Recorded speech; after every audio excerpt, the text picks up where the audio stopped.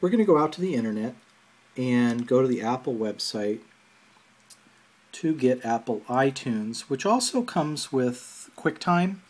QuickTime is, well, I'll say has become a lot like Adobe Flash in that, let's just jump out here, iTunes. So QuickTime has become a lot like Adobe Flash in that you need it for a lot of video content that would be on websites if they're using the QuickTime format for video. And that comes with iTunes when you download iTunes. So you'll see when you go to apple.com/iTunes, or if you click on their iTunes link on their website, you'll see a download option over here and a small button, or also here it is. And the iTunes program then is like a portal that allows you to get to a lot of content that Apple has made available only through iTunes. Some of the content's free. It's, you know, music, books, videos, all kinds of stuff. I'll go ahead and click Save. And if you've been following these videos along, you know I have a computer support folder out here with a software folder in it. And we'll just go ahead and type in Apple iTunes. And we'll put the iTunes installation file in there.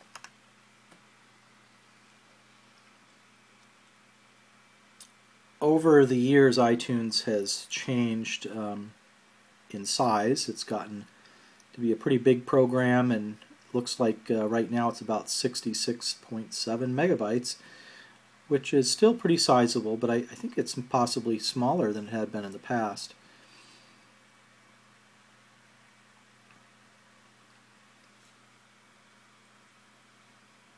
And you'll notice once this software is installed, there will be some other software that's visible in the Windows control panel area under the Add Remove Programs. We should find QuickTime there. We should also find in the Start menu an icon that allows us to update Apple software. There are some Apple programs like Safari for Windows, iTunes for Windows, and the iCloud, which has come now, that make Apple increasingly accessible and available to Windows users. So now that that file has been downloaded, in just a couple of seconds here we'll have an option to open the folder where it went. Here we go, if we want to open the folder, or I'm just going to choose Run.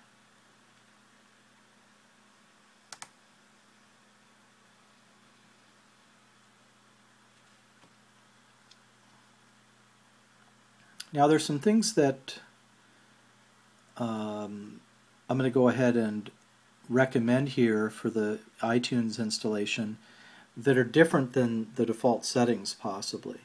So you normally can install a program and accept the defaults, but in this case some of the things I'm going to suggest might be different. What's showing up here looks good. Click Install.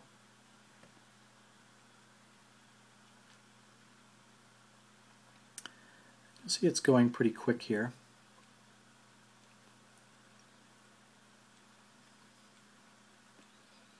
If I thought this was going to take a long time, I'd go ahead and pause the video, but since it's going pretty smoothly, I'll go ahead and just let it run. Because iTunes is all about, you know, providing multimedia content, that is why the Quicktime Player is included with it. In the past, Apple had QuickTime 7, which had a basic version and then a Pro version. The Pro version allowed you to do more kind of video production. In version 10, there's just basically version 10, and there's no, you know, Pro version of that.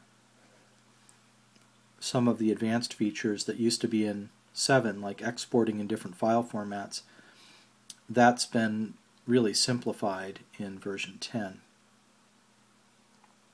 And you can see here displayed the multiple scalable platforms that Apple offers, the smaller iPod there, and has a touch screen, and then the iPod Touch, old style iPod, iPad, and other devices that all interface with iTunes.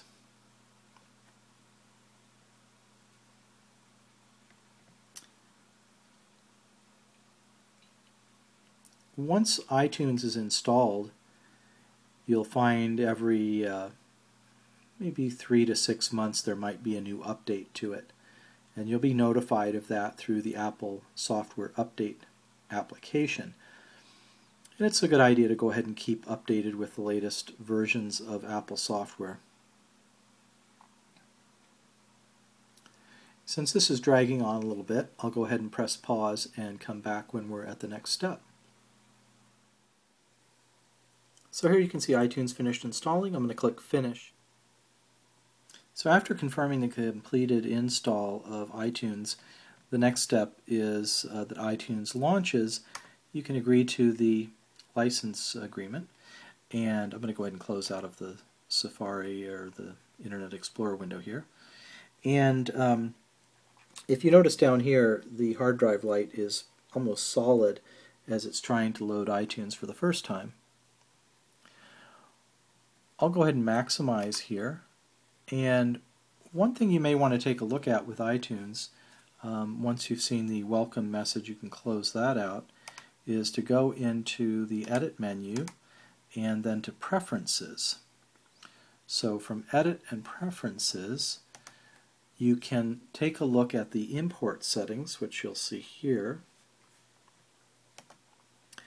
And you'll notice that it's set to the setting of AAC encoder instead of MP3. AAC encoder is actually quite good. You'll notice it's the equivalent of iTunes Plus. But if you wanted to make sure that your files are in something a little more compatible, you could choose MP3 here. For now, I'll leave it as AAC encoder. I just wanted to point that out. Otherwise, iTunes is basically set up for basic use. Along with that iTunes install, though, I wanted to just show you here in the Start menu now, if we go to All Programs, you'll see that Apple Software Update is listed here. It was not listed before. And then also, if we go to the Start menu and choose the Control Panel, and once Control Panel loads, click on Add Remove Programs. In the list, you'll see some other Apple software that got installed as part of the iTunes installation. So we see Apple Application Support, Apple Mobile Device Support, Apple Software Update. iTunes is listed here. And that's basically it for right now. And I'm going to go ahead and end this segment of the series and come back again later.